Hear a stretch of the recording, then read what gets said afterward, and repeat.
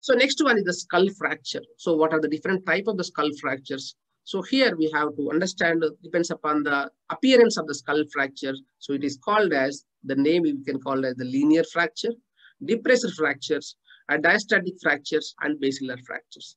Linear fracture means here is going to be like a linear, like a line, one line structure is going to get the fracture. Depressed means if any hit directly, the part is going to be go inside, becomes the shallow.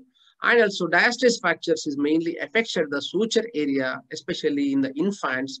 And also basilar fracture is going to be the base of the skull is going to be affected. So we are going to discuss what type of all the type of skull fractures here. The first one is the linear fracture. So this linear fracture, so break in the continuity of the bone. So that means if you see here, the linear fracture, we are going to see only lacerate, like we are going to see the one line in the fracture in the skull. So it appears in the thin lines on the X-rays. So if you see here, so it's going to be like a one line we can see here, or maybe we can see is the fracture, the line is going to, we can observe here. So these are going to be the linear fracture. So full thickness through the bone. So it's going to get the, we can find the, how much the thickness we can find in the X-ray. The half little significance except when it runs thorough. So sometimes it's difficult to find the linear fractures, but this type of conditions, if it's not severe symptoms, so we can like a management will be just wait and see the management. That means if no complications, we have to wait and see, it's automatically it's going to heal. But in case of other complications, vascular channels, venous sinus grooves, and sutures. So we have, sometimes we cannot find anywhere the fractures. In those conditions, we have to check any vascular channel problem or venous sinus groove or suture areas we have to observe thoroughly. Then we can easily find out where is the fracture in the linear fracture.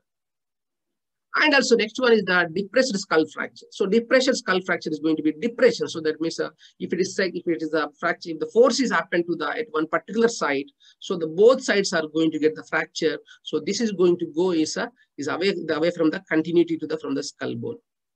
So the broken piece of the skull bone is pressed towards the or embedded in the brain. So it's going to towards the brain after the fracture. So here the neurological deficits are going to be happening and also may chance to get the dural tear. So the dura mater is going to get the injury. So it gets is hematoma and also infection in case of the depressed skull fractures. So here you can see the depression. So it's because of the pressure, bone fragments are going to close to the brain. So that is called as the depressive fractures. And also the another fracture is called as the diastatic fractures. So the fractures are going to be happen at the suturing areas. We can see the coronal sutures and also frontal sutures and also occipital sutures. So here is, so if any the separations in between the sutures, so it is called as the diastatic fractures. So this most commonly seen in case of the infants if anybody get injury. So these diastatic fractures, suture lines are traumatic suture separations. So the sutures are going to be separated, most commonly affected newborns and also infants. So because of in those like infants and also newborn babies, these sutures are not fused completely. So they may chance to get these suture separations. And also most common location is a lambdoid and also sagittal suture. So here this part is going to be the lambdoid and also here is going to be in the sagittal suture is going to be affected. So it's a more than 2 separation is that is the SMT. So it's going to be, if when we are going to call, if it is more than 2 mm of the suture separation, it is called as the diastatic fracture.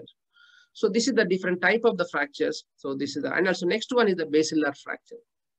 If you see the basilar fractures, so 3 types of the basilar fractures, we can see the base of the skull. So here is going to be the anterior cranial fossa, anterior one, and also middle cranial fossa. This fracture, if anything fracture in the middle is called as the middle cranial fossa fractures, and also posterior cranial fossa. So if any fracture in these sides, so it depends upon the involvement of the fossa, the cranial fossa. So we called as the name itself we called as anterior or middle or posterior.